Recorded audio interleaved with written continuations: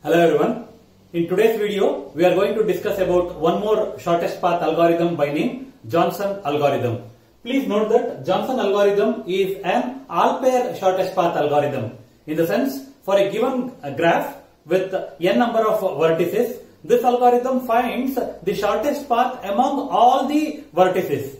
This is almost similar to that of the Floyd's algorithm that we have already discussed in case of dynamic programming.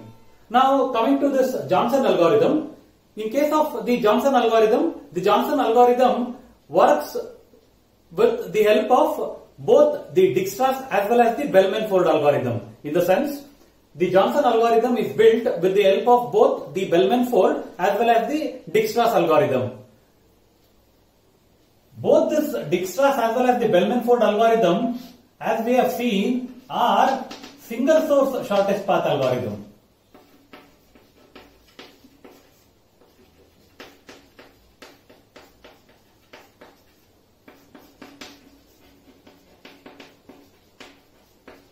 Even though Johnson algorithm uses the concept of Dijkstra's and Bellman-Ford algorithm, which were single source shortest path algorithm, Johnson is an all-pair shortest path algorithm.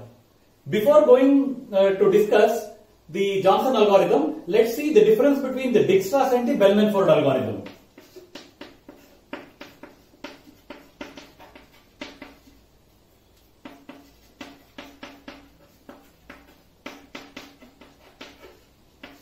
Now, what is the difference between these two algorithms? First difference is the Dijkstra's algorithm is based on greedy technique. The technique that we use, that is the design technique that we use in case of Dijkstra's, is greedy. But whereas in case of Bellman-Ford, the design technique that we use is dynamic programming.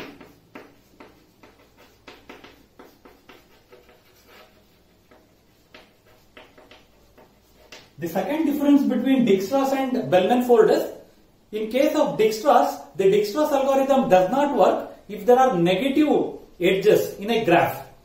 In the sense, if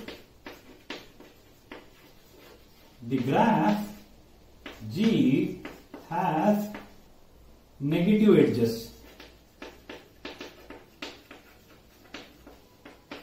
the algorithm does not work. Whereas in case of Bellman-Ford algorithm, if there are negative edges,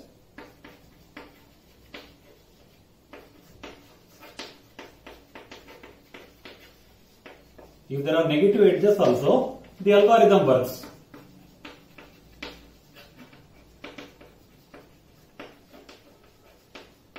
The algorithm works fine. But the problem with Bellman-Ford algorithm is, if there is a negative cycle,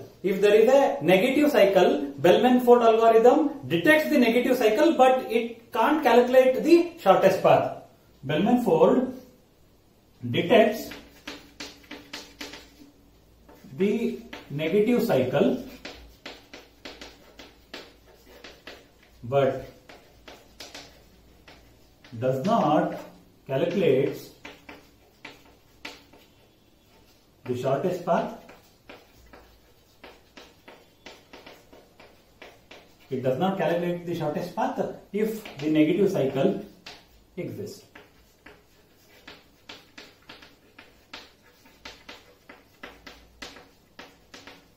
This is the difference between the Dijkstra's and the Bellman-Ford algorithm. I will repeat, Dijkstra's worked on the principle of greedy, Bellman-Ford works on the principle of dynamic programming. Note that Dijkstra's algorithm does not work if there are negative edges. But whereas in case of Bellman-Ford works if there are negative edges, but Bellman-Ford fails if there is a negative cycle. If there is a negative cycle, then the Bellman-Ford algorithm does not calculate the shortest path. Now coming back to the Johnson algorithm, the first step in case of Johnson algorithm is called as reweighting. We need to reweight the edges. First we will see what do you mean by reweighting the edges. Coming to what do you mean by reweighting the edges. If you see this particular graph, now let me denote this graph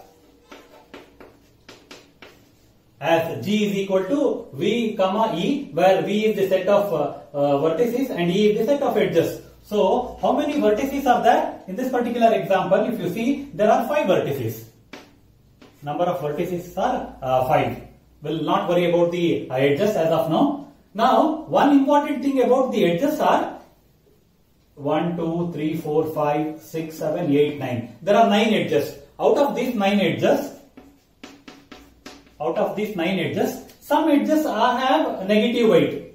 So if I directly run Dijkstra's algorithm on this, it fails because Dijkstra's algorithm can't work on negative edges. So what we mean by reweighting the edges is, with the help of reweighting the edges, this step converts all the edges of the graph. It converts all the edges of the graph G into positive edges. Now, how we do this? Now we need to add an extra vertex x, s, small s. We need to add an extra vertex s to G. Therefore, my G dash will be a new graph denoted with V dash and E dash. Now what happens is, let me have this graph as it is: A, B, C, D, E. So this is 3. This is -4, 6, -5, 4, 7, 1, 8, and this was 2. Now what we do? We add an extra vertex S to this graph G. So this was my G. Now I add this S to G. Now my V dash will have an extra vertex, that is 5 plus 1, that is 6. Now what I will do? I will have an edge from S to all the vertex.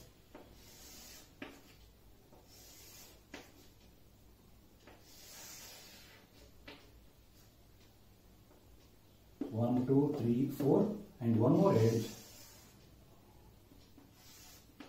to C. So after having an extra vertex S to my graph G, I call it as G dash, and I will have an edge. So, and then we will have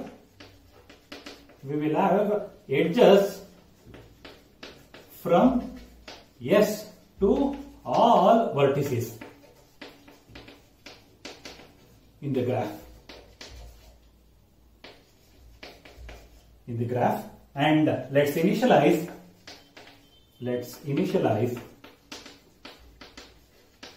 the weight of edges, of those edges, as 0. That means S to A 0, S to B 0, S to C 0, S to D 0, and S to E 0. Hope this is clear.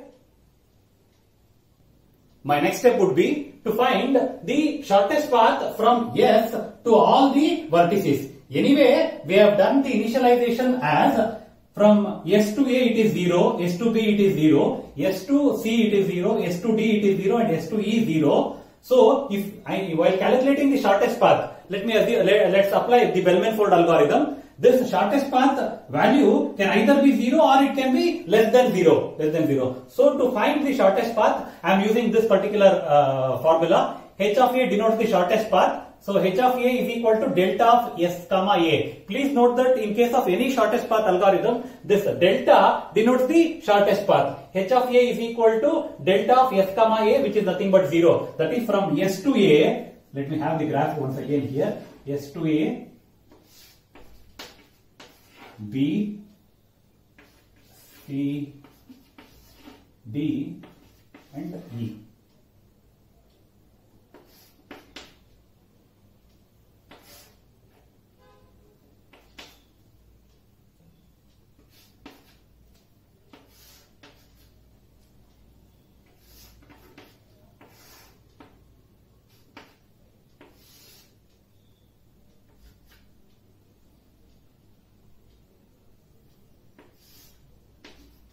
This was my S. Now I calculated the shortest path from S to A as 0. This S to A is 0. Now there is a direct edge. Shortest path from S to B. Shortest path from S to B is from S to D with a value of 0. From D to C with a value of minus 5. From C to B with a value of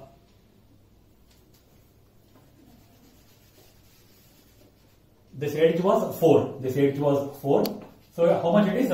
0 minus 5 plus 4 is minus 1. So from S to B, I got the value as minus 1. Please note that it can either be 0 or less than 0. Now shortest path to C. Shortest path to C is from S to D with 0, and from next path is D to C is minus 5. So this is minus 5. Note that for all this I am applying the Bellman-Ford algorithm. S to D is 0. S to D is 0. Similarly, shortest path from S to E is minus 4. That is, from S to A is 0, and from A to E is minus 4. So this value is minus 4. So this is the next step. What we are supposed to do? We are supposed to find the shortest path from S to all other vertices. Please note that here I am running the Bellman-Ford algorithm. Why I am running a Bellman-Ford algorithm here? Because there are some negative edges. Now once this is done, the next step is to find the new edge cost. The new edge cost, which is denoted with W dash, can be calculated as W dash of U comma V is equal to W of U comma V plus H of U minus H of V. Say for example, if I want to calculate the new edge cost of AB, that new edge cost of AB is calculated as the old edge cost W of AB plus H of A minus H of B. This is nothing but what is the old edge cost of AB? This was 3 plus H of A is 0 and H of B. This is minus, what is H of B? H of B is minus 1. So this is 3 plus 0 plus 1, which will be 4. Similarly, I can calculate W dash of A comma C. W dash of A comma C is nothing but W of A comma C plus H of A minus H of C. What is this? WAC. W to AC. Weight from A to C is 8 plus H of A is 0 minus, what is this? Sorry, this was HC. What is HC? HC value is minus 5 of minus 5. So this is 8 plus 0 minus minus. This is plus 5. 8 plus 5 is equal to 13. Similarly, we can calculate the other values. And calculating the other values, we got W dash of ACE as 13. W dash of AE we got 0, W dash of BD 0, W dash of BE is 10, W dash of CB as 0, and all other values needs to be calculated. Please note that in order to calculate this value, the equation that we are supposed to use is W dash of UV is equal to WUV plus H of U minus H of V. Now, once we calculate the new edge cost, replace all the edge cost in the previous one. This was the previous edge cost. Now what is A to B? A to B earlier it was 3, now it is 4. Now replace this with 4. Next, AC with 13. A and C initially it was 8, now it is 13. Next, AE is 0. AE was minus 4. Now this becomes 0. BD 0, B to D which was 1, now it becomes 0. BE as 10, B to E was 7, now this becomes 10. Similarly, CB as 0, C to B was 4, C to B is 0. Now D to C 0, D to C was minus 5, 0. D to A 2, D to A 2 as it is. Next E to D 2, E to D was 6, now this becomes 2. S to A 0, S to B 1, S to B was minus 1, this became 1. S to C 5, S to C was minus 5, this became 5 now. S to D as 0, S to D as 0, and S to E, which was, this became 4 now. 4 now. Now once this is done, once reweighting is done, now have your graph A, B, C, D, E. Now don't consider this S and all the edges going from S. Have the original graph and with the new weight 4, 0, 2, 0, 0. This was 13. This was 2. This was 10. And this was 0. Now if you compare this with your original graph, all the edges which are having negative values are being replaced with the edges with a positive value. Now once I get this, now we can run now on this new graph, run Dijkstra's algorithm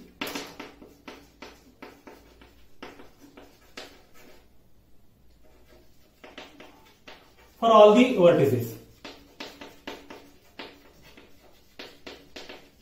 Starting from A. So first run Dijkstra's algorithm on A and find the shortest path for all the edges, for all the other vertices. Now run Dijkstra's algorithm from B to all the other vertices. Similarly from C, from D as well as from E.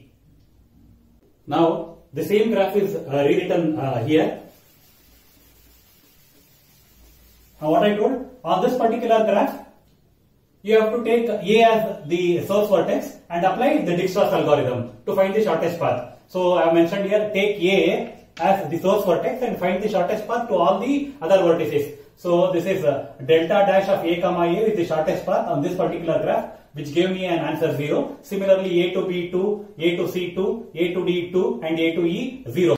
In order to find the shortest distance on the actual graph, we use this particular formula, delta of u comma v is equal to delta dash of uv, wherein these are my delta dash, minus hu plus hv. If you note, earlier we have calculated the value of h, that is h of a, h of b, h of c, h of d and h of e.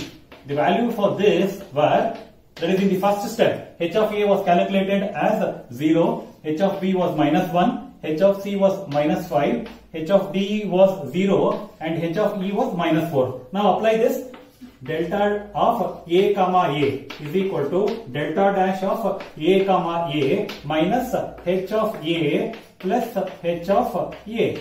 Because u and b both were same, this is nothing but 0 minus 0 plus 0. Because h of a is 0, this becomes 0. Similarly, delta of a comma b is equal to delta dash of a comma b minus h of a plus h of b. So what is this? Delta dash of ab is nothing but 2. 2 minus h of a is 0 plus h of b is plus of minus 1. So this is nothing but 2 minus 1 is 1. Similarly, we can calculate the other values. The other values are delta of AC is equal to minus 3, delta of AD is equal to 2 and delta of AE is equal to minus 4. Even for this, use the same equation. Delta of UV is equal to delta dash of U comma V minus H of U plus HV. Now once this has been calculated, now what you can do? You can write the shortest path from A. On the actual graph, from A to A is 0, on A to B is minus 1, A to C is minus 3, A to D is 2 and A to E is minus 4. It can be denoted here. Now what you do? This was my A, this was my B, C, D and E. Let me write this: A, B, C,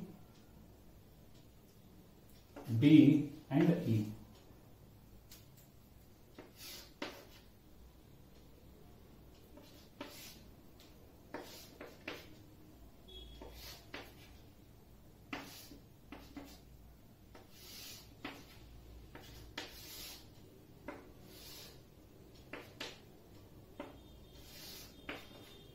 What was the actual this one? Edge was, this was 4.